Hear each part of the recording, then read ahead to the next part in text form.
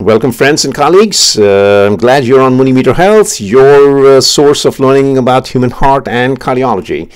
Our major forte is to improve the medical education, patient education, to improve the clinical outcomes. Very briefly today, we're going to be talking about what is a pacemaker. Well, a pacemaker is a device which is electronically offering an impulse into the right bottom chamber of your heart when your inherent heart rate tends to run slow. So it is basically a pacing alternative where an electrical stimulus is offered to the right side of the heart. Now let's see how it looks like when we actually show you the schematic. Assuming that this is your right side of your heart where there is a top chamber and the bottom chamber. We'll draw the left side as well because we know the heart has 4 chambers. Okay, these are your valves, and this is your tricuspid valve, this is your mitral valve. Now the wire is a very fine structure, if you will, and that wire is inserted through the vein right below your right clavicle, if you feel it, preferably on the right side. So now the wire passes down like this drops into the right atrium, this being your right atrium. It traverses through these tricuspid valves, these are your tricuspid valves, and then goes along like near the right ventricle wall and lodges right here. This is where it lodges. So this is your right ventricle. It has a capability of stimulating from this end, and this is the electrical impulse that's generated each time the heart rate, say if it is set at 60 or less, automatically it'll fire.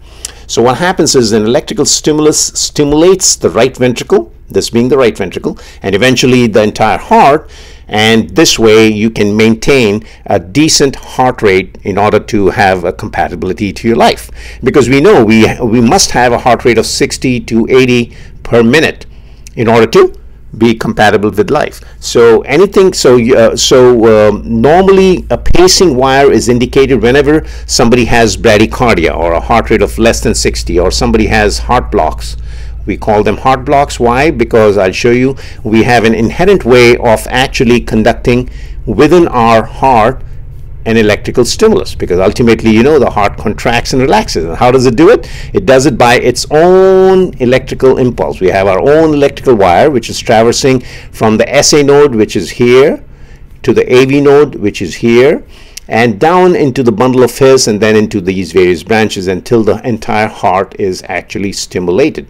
So the heart gets stimulated automatically 60 to 80 times, or when we exercise goes even up to 120, 150. So this is a miracle of the electrical stimuli that we all carry in our hearts, that we can actually stimulate our heart. But people who do not have that capability, or they have lost the capability because of a disease, say sometimes there's a block here. If there's a block here, for instance, that could be an issue, or a block here, that could be an issue. So these are called heart blocks. Sometimes it's because of a heart attack.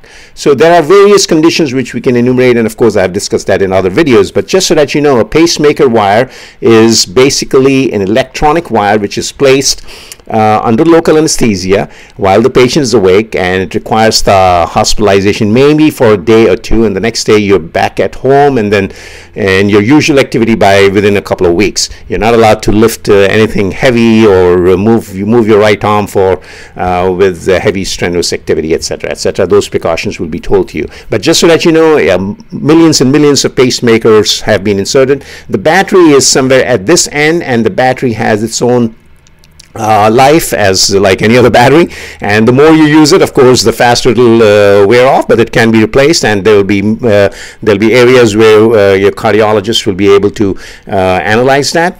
Normally after the pacemaker wire you require a follow-up a couple of times during the next few weeks, and following that, every 3 to 4 months you should be able to see a cardiologist for your medications and adjustments, etc., etc. Other than that, the pacemaker evaluation is done twice a year, and that could be done even on a telephone these days. Now remotely, even you don't even have to come to the doctor's clinic or office, and actually it could be you just dial a number and automatically it could be done. Okay, so just a quick spiel on pacemaker. What is a pacemaker? It's an electronic device, once again, that's placed into the right ventricle or the right bottom chamber of your heart, which offers a stimulus should your heart rate decides to go less than 60 at any time. So obviously the symptoms are dizziness, chest pain, sometimes palpitations, or even passing out spell like syncope, as we call it. Those are the symptoms which are related to the heart rate being less than 60 or less than 50 at times. And then a pacemaker wire, your cardiologist will suggest. Okay, so hope you enjoyed this discussion. So keep sharing, and until then, so long, and see you on MuniMeter Health. Bye.